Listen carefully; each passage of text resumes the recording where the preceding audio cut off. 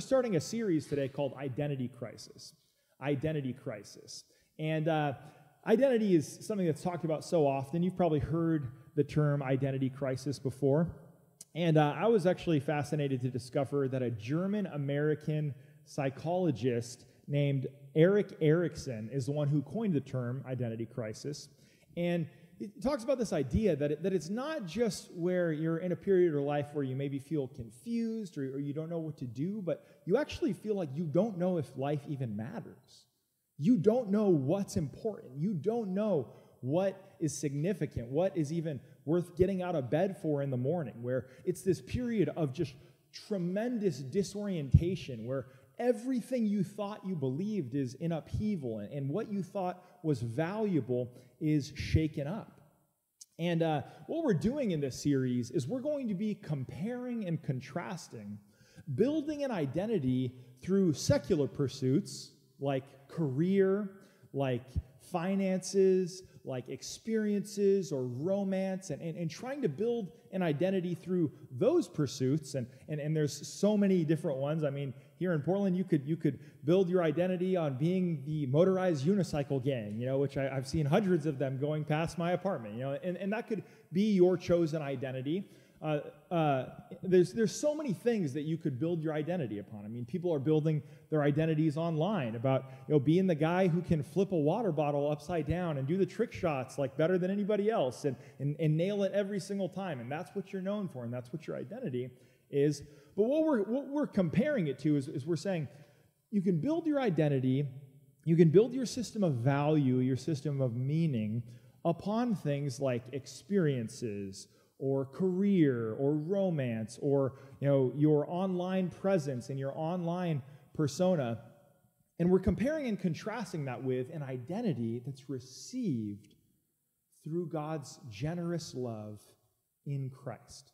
So we're comparing an identity of faith versus an identity basically through secular achievements. And what I want to propose to you through this series is that if you build your identity on anything other than God, that if you believe what is most valuable, what is most significant, what's most important, what's worth living for, that if you build that on anything other than God, you are on a collision course with a crisis. You are on a collision course with pain.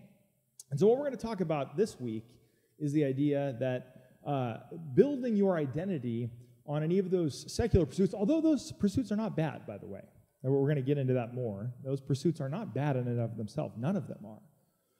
But if you make them ultimate, if you make them the ultimate thing about you, the most important thing about you, you're going to find that a secular identity is unattainable. But that an identity of grace, an identity based on the love of God in Christ, it is available. So this week we're contrasting unattainable versus available. But to build your identity, to build your sense of worth, your sense of purpose, your sense of meaning on anything other than God is like driving the wrong way down a one-way street.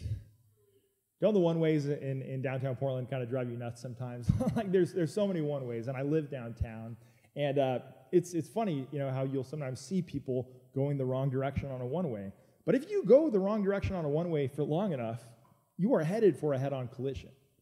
And what the Bible's claim is that if you build your life on anything other than Christ, you are headed for a head-on collision with reality. So would you look with me? We're going to look in the book of Isaiah. If you are new to church, I just want you to know I'm so stoked you're here. We started this church not for people who've been in Sunday school forever. And if you have, that's fine too. But if you're new to church, I just want you to know we're glad you're here. Book of Isaiah, it's a book actually 2,700 years old. It's written to ancient Israel, ancient Judah. Isaiah was this prophet. He was this spokesperson for God. It's a long book, obviously. We're in chapter 57. But we're going to look at verse 10. You wearied yourself by such going about, but you would not say it's hopeless. You found renewal for your strength, and so you did not faint. Whom have you so dreaded and feared that you've not been true to me? And you've neither remembered me or taken it to heart. Is it not because I've long been silent that you don't fear me? I will expose your righteousness and your works, and they will not benefit you. This verse I really want you to zero in on. When you cry out for your help, let your collection of idols save you. The wind will carry them all off.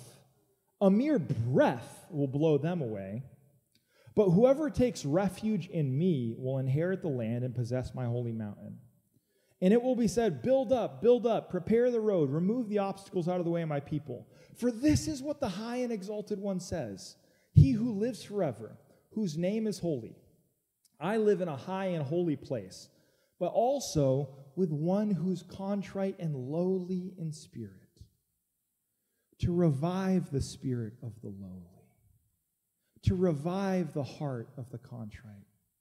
I will not accuse them forever, nor will I always be angry, for then they would faint away because of me. The very people I've created. I was enraged because of their sinful greed, or some translations put covetousness. I punished them. I hid my face in anger. Yet they kept on in their willful ways. And I've seen their ways, but I will heal them. I will guide them and restore and provide comfort to Israel's mourners, creating peace, praise on the lips. Peace, peace to those who are far and near, says the Lord, and I will heal them. But the wicked are like the tossing sea, which cannot rest, whose waves cast up mire and mud. There is no peace, says my God, for the wicked. Father, I pray that you'd speak right now. Lord, I believe that your word is powerful, and I believe that you know us deeply. Lord, you know the struggles, the doubts, the frustrations, the objections, the pain that some of us carry. But you love us, Lord. And I believe that you call us to repentance, you call us to change for refreshing, so that we could be revived, so that we could be comforted, so that we could have rest, so that we could find peace. Lord, we pray this in Jesus' name. Amen. So the first thought that I want to bring to you this morning is this. It's the work that's never done. The work that's never done. I don't know if you noticed in verse 10, but he says, you wearied yourself in these pursuits. You were so exhausted, but then you still wouldn't quit. You found renewal for your strength, and you kept chasing after them. And what Isaiah is talking about is he's talking about both the leaders of Israel, the leaders of Judah, and also just the people as a whole. And they're looking to two things. They're looking to idols. Those are pagan gods, other gods, right? And they're looking to political alliances. But what are they looking to them for? They're looking to them for the same things that we look to things for. They're looking for security. They're looking for prosperity. I mean, they had idols, and their idols, they had different names. Their names were Baal. Their names were Asherah. Their names were Molech. But what did they represent? Power, sex, and money. They weren't any different than us. They were identical to us, and they were looking for security, partly in these political alliances. One of the verses there, just before this one, it talks about how they were running out to the king. They were looking for these political alliances with Assyria and Egypt, but they were looking for security. They were looking to their idols, ultimately, to give them a sense of identity, and they were frantic. They were feverish. If you read the preceding verses in the chapter, I mean, they were just going after everything relentlessly. They were going after anything and everything except for the one true God. Now, I think ultimately what they were doing is they were looking to their idols for their sense of identity. Now, identity, they wouldn't call it that because the idea of us talking about our identity so much is kind of a new concept. I don't know if you ever get on Google and look at like the etymology of a word. You can look at its range, how much is being used. But it's really fascinating because now everybody talks about who you are. Be true to yourself. Be your authentic self. Speak your truth. Don't be like anybody else. Be who you are, right? We hear that 24 hours a day. We hear it everywhere. I mean, we hear it from the time we're in kindergarten. But that wasn't always the case. Look at the way this chart just explodes in the 1950s and then even more in the 1980s. And it's just this constant use of be you, be true to yourself, find yourself, be authentic. And the idea is that each of us are unique And there were philosophers that recognized that. But then later on into the 20th century, particularly you see in the 1950s, it begins to take on like this moral tone. Like the purpose of life is to be true to yourself. And if you are imitating anyone else, you're almost like wasting your life. You're almost like someone to be looked down upon if you're not being true to yourself, if you're not looking within and following your heart. Now, how did this happen? Well, this morning I will say, blame it on the French. Like this morning we're gonna go to the French. And obviously, culture is complex, ideas are complex, but really a lot of this does come in the 1950s from the French existentialists. Like this is where it comes. Okay, now existentialism is a buzzword right now. Like I actually know teenage girls who have existential dread, like in their Instagram bios. like it's a buzzword. I mean, you see the Barbie movie? She's not dead. She's just having an existential crisis. Like people talk about it constantly. It's a buzzword, but a lot of people don't really know the origin of existentialism. Before you can understand existentialism, which apparently Margot Robbie and everybody is selling us, it's just everywhere these days, you have to understand something called essentialism. Okay? Before you can understand existentialism, you got to understand essentialism. Now, essentialism comes from Aristotle. And Aristotle, the Greek philosopher, said that everything has an essence. Everything has an essential quality. An essential quality in essence. Like the essence of a knife is cutting. And the essence of a bike is riding. And the essence of a car is polluting. No. No. And the essence of a donut is being delicious. Like everything has an essence.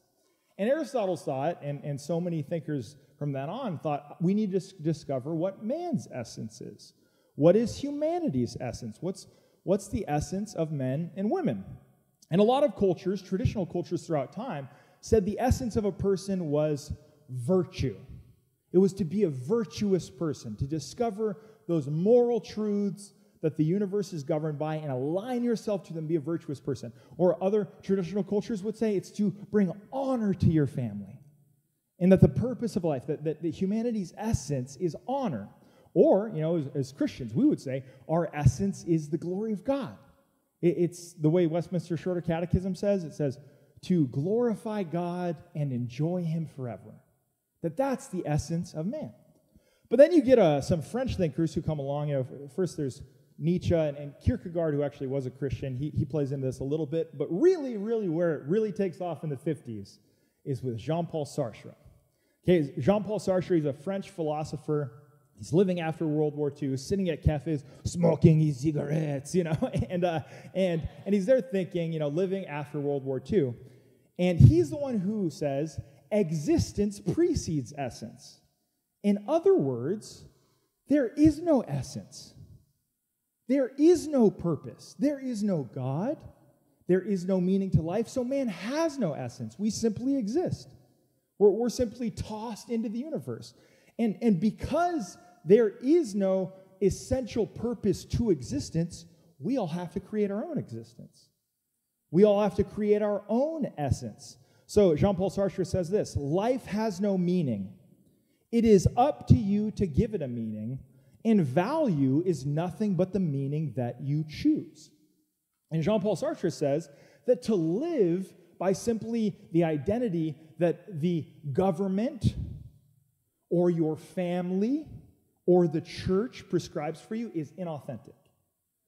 To live just this package deal that people who just lived before you thought of, they constructed to just go, I'm just going to live and do what the state tells me, or I'm just going to be a good soldier, or to live what your parents tell you, or to live what the church tells you, that's inauthentic.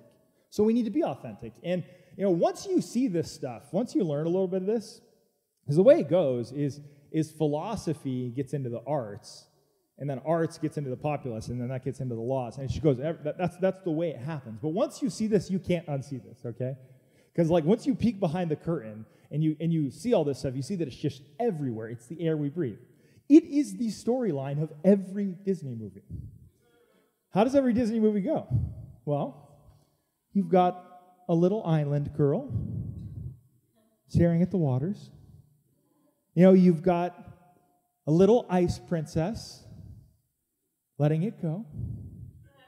You've got a little mermaid. And what happens? They're there with their families in this prescribed role. There's this set role that they have to live out. I've been staring at the edge of the water, right? like they're there, and to be the perfect girl, like that's how I always felt. No, but but then what do?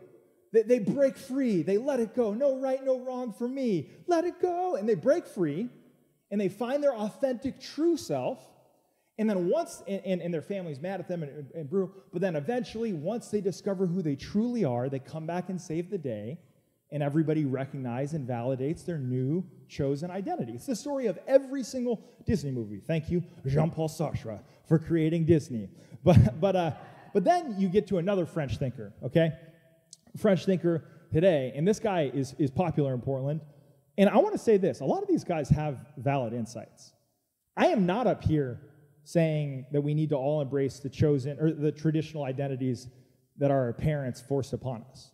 Actually, the Bible has a lot to say critiquing the idea of building a name and building a dynasty and building a family clan. Actually, huge sections of the Bible are dismantling the fact that a family can become an idol.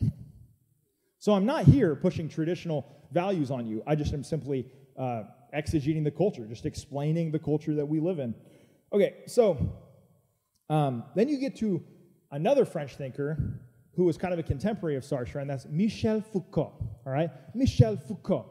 And he's a big deal because here in Portland, we actually have a bookstore honoring him. It is called Mother Foucault's Bookstore. Brilliantly titled, isn't it? You see what they did there? Mother Foucault's Bookstore. And Foucault, get this, he is the most cited academic scholar of the 20th century. He's cited more than anybody else. People quote this guy constantly. But actually, in an interview commenting on Sartre's work, Foucault said this. We'll put it on the screen for you. To a large degree, he agrees with Sartre, but he has various points of divergence, difference. But he says this: from the idea that the self is not given to us, I think there is only one practical consequence. We have to create ourselves as a work of art. Couldn't everyone's life become a work of art? So the idea, there is no meaning to existence. The universe is pointless. And that sounds terrifying, but that means I get to decide the point. I get to invent myself. And this is the world that we live in. This is the reality we live in. And I want to just say for a second, my mom is an artist. All right, I was raised by a free-spirited artist. I actually am an artist myself. I would never say that I'm really that great or anything. I always try to find better artists than me and collab with them or let them do it. But I'm a graphic designer. I studied graphic design in school and video editing and those kinds of things. But there's a part of this that just sounds amazing, doesn't it? It sounds super liberating. Break out of the shackles, break free. And Foucault has some tremendous insights. He's a diehard atheist, and I obviously disagree with him in plenty of areas, but I want to say he has valid insights. There are perceptive things that these gentlemen that I'm talking about have pointed out. But there are some dilemmas, there are some weaknesses, there are some flaws to this worldview, and I actually think Isaiah 57 points out one of them. Look at verse 11. Whom have you so dreaded and feared that you've not been true to me and have neither remembered me nor taken this to heart? So he's saying, who have you feared? Who have you been so focused on? Whose opinion matters to you so much that you've not remembered me? See, if you choose not to fear God, you will inevitably fear someone or something else. You're going to fear something. You're going to worship something. Sometimes the word fear can have a negative connotation. I think the best way you can translate the word fear in the Bible is to take seriously. To take seriously. Take God seriously. If you don't take God seriously, you will inevitably take somebody else's opinion seriously. And that is the real flaw, I think, in what Foucault points out. Now, we're just kicking it with the French today. I'm not French. I don't know why. These guys just made a big impact. But we're going now with a French Canadian. Oh, yes, we're changing it up a little bit. So we're going to Charles Taylor. Charles Taylor, he's at McGill University. I actually lived in Montreal for about 6 weeks when I was a senior in high school. I lived in Montreal for a while. But Charles Taylor is an eminent, well-respected, just like titan of a philosopher, but he also is a believer in God. And he critiques Foucault and Sartre's worldview, kind of observing this. He says, the modern period, which eventually produces the ethic of authenticity, my difference from you has to be worked out. That's why the word identity becomes so important, as it articulates a sense of what's really important in my life, a standard which I'm trying to live up to, which is why there's such a tremendous emphasis, pay attention to this, on recognition. Having that sense of self recognized. Because we never work these things out by ourselves. Non-recognition can even be seen as a way of blocking my self-development. That is, my difference is not being recognized. Mark those words, identity and recognition. Okay, mark those in your mind, identity and recognition. You see, what Foucault does is he may render us all our own self-invented works of art, but what we end up becoming is slaves to the audience and the art critic. In seeking to liberate us, he doesn't actually succeed at liberating us. We all find ourselves starved for attention, starved for validation, for recognition. Now, I got 2 kids here. They're beautiful, wonderful kids. And how often will I come home and, or maybe if I'm really like being a bad dad, messing up, I'm on my phone or whatever, but they run up to me when I come home. They run up to me when I'm, distracted on my phone, and what do they say? They say, look what I made, Dad. Look what I made. And they show me like some crazy, sometimes it's disturbing. It's like a crazy scorpion, turning into a transformer, murdering the city or something. I'm like, that's great, son. That's wonderful. But like, my daughter will run up to me, and it's like a hippopotamus having tea with a giraffe that she drew, and it's kind of like, impressionist or something. I don't know what's going on. But what do they come? They say, look what I made, Daddy. Look what I made, Daddy. Because there's something deep inside of us that does that, right? That we want that recognition. We want that validation. It's not enough just to create art. That art, we need someone to call that art beautiful. And sure, Sartre and Foucault, they may render us like Kevin McAllister, living alone, home alone in the universe, eating rubbish and junk food. You better come out and stop me. Like they may set us free to be liberated, saying, we can do whatever we want. But they also leave us cosmic orphans running around vying for attention, vying for validation. So I'll give you an example of this. A perfect example of this is this quote by Madonna. Most of you probably have heard of Madonna, I would imagine, but she says this. She said in an interview with Vanity Fair, all my will has always been to conquer some horrible feeling of inadequacy. I'm always struggling with that fear. Even though I've become somebody, I still feel I must prove that I am somebody. My struggle has never ended. I guess it never will. And Madonna was the Marilyn Monroe of her era, okay? Like, she was just astronomical. I mean, in the 80s, in the 90s, even into the 2000s, I mean, she was just the biggest and the best and the brightest that there was. But we'll leave that quote on the screen for a second, and I just want to say this, and I want to say this with compassion for her. I'm not trying to knock her. I'm just pointing out the world that we live in and the system of value that we live in.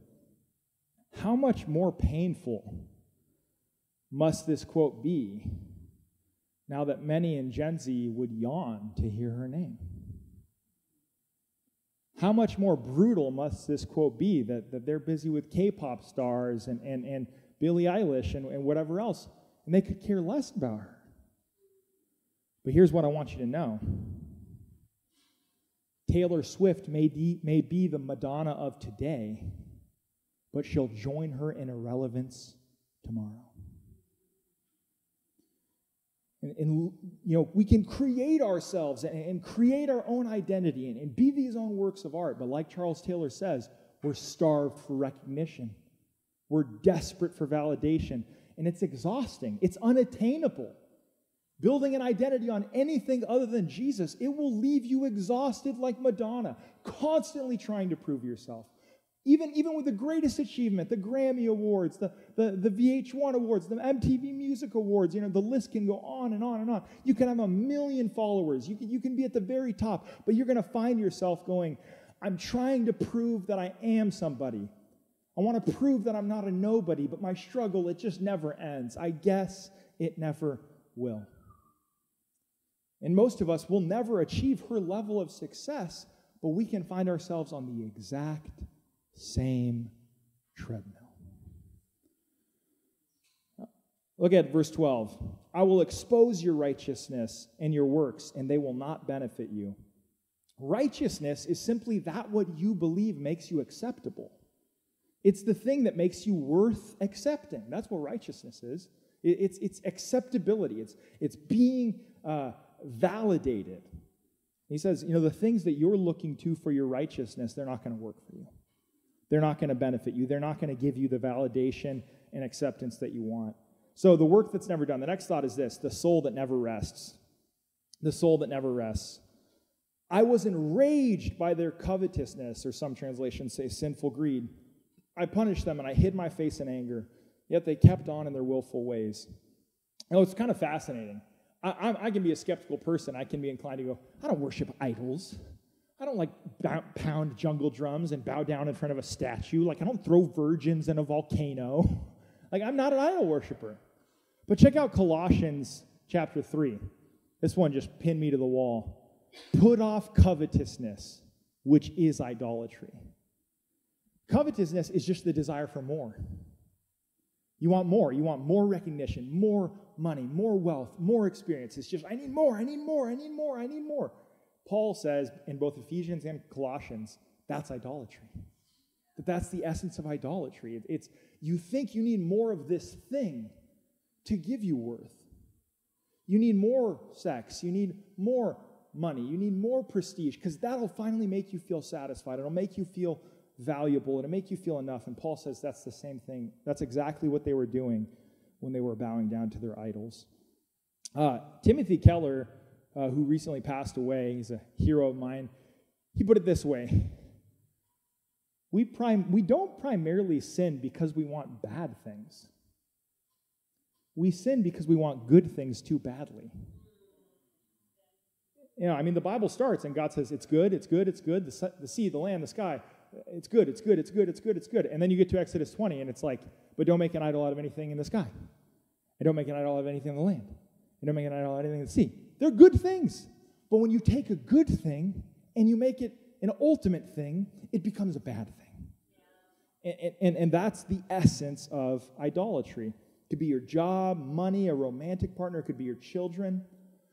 But if you make your children an idol, if you make your romantic partner an idol, you will crush them under the weight of your expectations.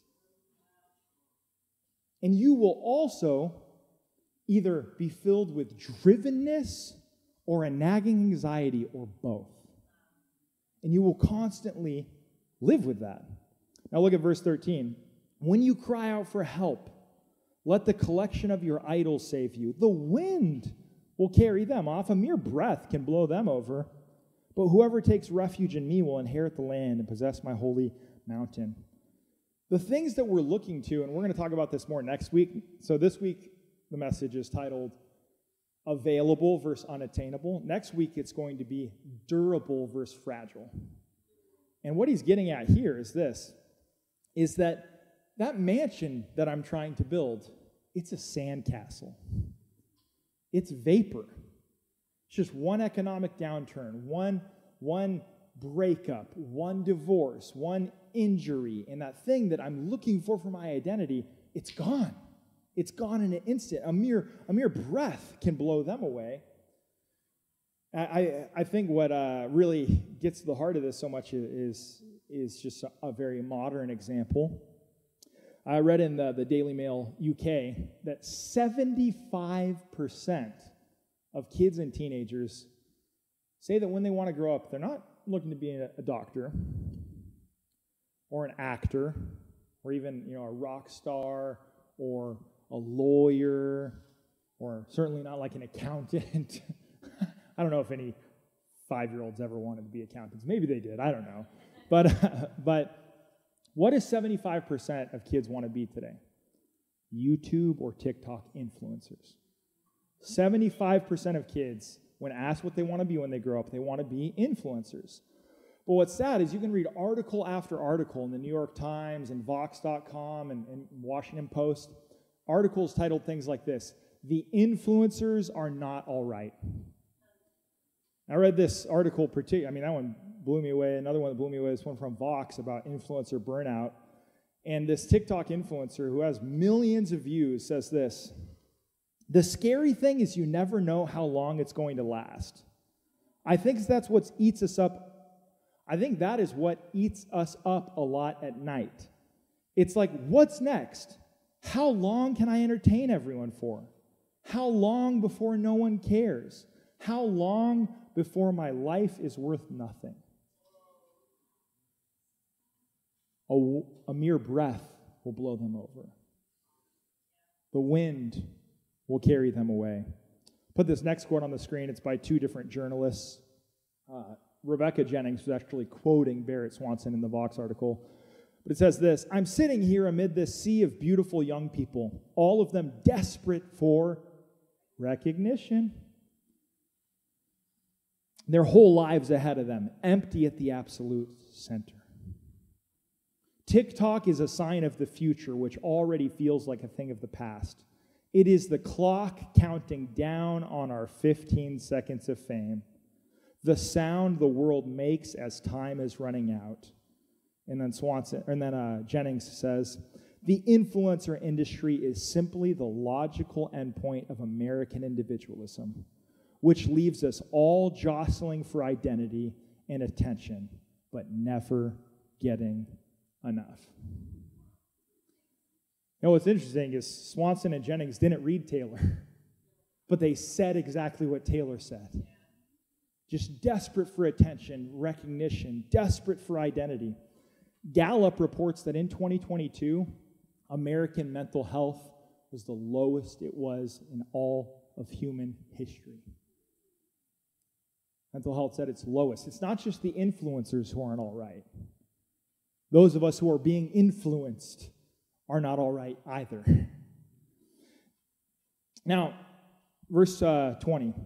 "But the wicked are like the tossing sea, which cannot rest, whose waves cast up mire and mud. There is no peace, says my God, for the wicked." I was hanging out with a friend a while ago, and he works at Nike, and I love Nike. I think I'm wearing Nikes right now, so nothing against Nike per se. But just an observation is he worked in Nike sportswear, NSW. And, he was confiding in me about how exhausted he was, how burned out he was, but he said, there's a saying at Nike Sportswear, NSW, never stop working. Never stop working. And this text says that the wicked cannot rest. The sea never stops, right? The waves are always just lapping against the beach, constantly, tossing up the muck and the mire. And what this text is saying if we build our value on anything other than God, we're going to be like that tossing sea. It's unattainable. You will never stop working. You will be the soul that never rests. But I don't want to rail against the world's wickedness. What do I want to talk to you about? I want to talk to you about my wickedness. Okay, let me tell you about my wickedness. I shared a little bit of this with you last week. And that's that, for a lot of my ministry, I believed in Jesus. I believed grace. But there was levels of it that hadn't reached my heart, that hadn't hit my heart. And I wanted to achieve, and I wanted to build an identity for myself. And to some extent, I was successful. I raised hundreds of thousands of dollars. We had something going on in the Pearl District, which was pretty cool. I was getting invited to speak around the United States. I got invited to speak internationally in Portugal on an all-expense-paid trip. In so many ways, I was attaining that dream, but on the inside, I had no rest. There was not peace, and there were other factors, and I want to say that I'm a huge fan of therapy.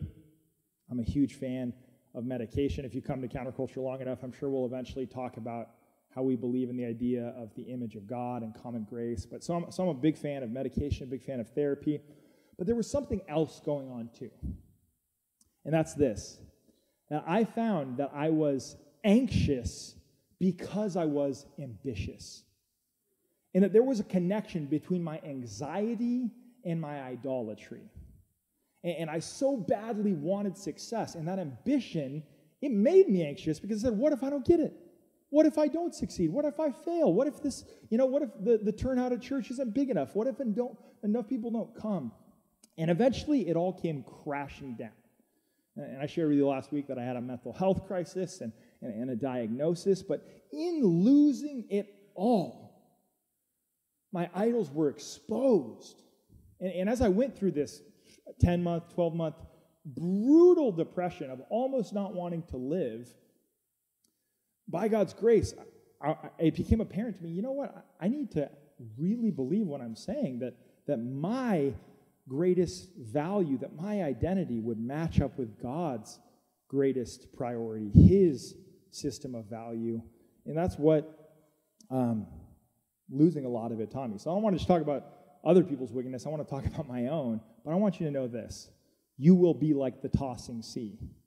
If you throw yourself after those pursuits, you will be like that soul that cannot rest. And we'll close out here, and we're almost done here. The last thought is this: the God who's with the lowly. The God who's with the lowly. For this is what the high and exalted one says, he who lives forever, whose name is holy. I live in the high and holy place, with those who are contrite and lowly in spirit, to revive the spirit of the lowly, to revive the heart of the contrite. I will heal them. This is down in verse 18. I will guide them and restore them. I will create praise on the lips. Peace, peace to those who are far and to those who are near. What I'm telling you is this. An identity based on success or money or fame or influence or romance or experience, it's unattainable. It's not available to everyone. There's people who are prettier. There's people who get more swipes on Tinder than the other person, right? But an identity based on grace, it's available to all. It's available to everyone. But we don't always want that, do we? We want something that's unique. We want something that's special. We want something that distinguishes us from everyone else. We want to be like Winnie the Pooh's hyperactive best friend. They're bouncy, trouncy, flouncy, pouncy, fun, fun, fun, fun, fun. But the most wonderful thing about Tigger's is he's the only one. Guy's a narcissist. He wants to be special. He wants to be better than everyone else. But what does this passage say? It says that God dwells with the lowly. He dwells with the lowly, with the contrite. God isn't there for you just when you're getting the accolades and the retweets and you're blowing up. God's there for you at your lowest, at your weakest, when you've got nothing left to give. And that means that grace is available to all. If we were saved by our achievements, or if our value comes from our achievements, then that's only available to the talented. That's only available to the superlative. That's only available to the exceptional. But if your value comes from the love of God, which is a generous gift, just poured out to the world, poured out to everyone, like we sang, for God so loved the world that he gave his only son. If it's available to everyone, then that means that it's there for the broken. It's there for the people living in the tents under the freeways who've got no followers. It's available to the black. It's available to the white. It's available to the rich. It's there for the poor. It's there for the weak. It's there for the strong. It's there for the educated and the uneducated. If we are saved by grace, then we can have a system of value, identity, significance, worth that cannot be taken away and that comes freely as a gift to anyone who needs it. That is what's unique about grace. And he says, peace, peace to those who are far and to those who are near. Now, I like Foucault's idea of being a work of art. My mom's an artist. We put on a huge art showcase this summer. We hope to put on more art showcases. We love the arts. We started this church for artists. But I got a little bit of a suggestion for Foucault, and that comes from the Apostle Paul. Look at Ephesians 2, 9 to 10. Salvation is not a reward for the good things we've done, so that no one can boast about it. For we are God's masterpiece that he created anew in Christ Jesus, so that we can do the good things that he planned long ago. You're God's masterpiece. And you don't have to boast and prove that you're better than anyone and get the spotlight and achieve something. No, you're accepted by grace. And all you have to do is you have to just throw yourself into the flow of God's creative process. That he has good things for you to do, that he has people for you to love. Now, what does this all mean? How do we live this out? Well, I want to close the sermon and not go on for too long. But I'll just say, how do we live this out? I would say that for me, a huge shift after my brutal breakdown and depression was choosing to spend my time loving people who couldn't make me more famous. To choose to love people who couldn't get me more money or couldn't do more for me, but to say, you know what? I'm going to love the lowly. Jesus is with the lowly. I want to be with the lowly too. There's not time for it today, but Isaiah 58 is all about how that if we go and serve the oppressed, we serve the broken, we strive, we pour ourselves out for the hungry, that we'll become like the noonday. We'll become a new creation. We'll live on the holy mountain, which is the new Eden, that will be what God intended us to be. And I think that's why it was so beautiful having every child here today is this. If you compare yourself with those who have more, you'll always feel poor. But if you share with those who have less, your soul will always be rich.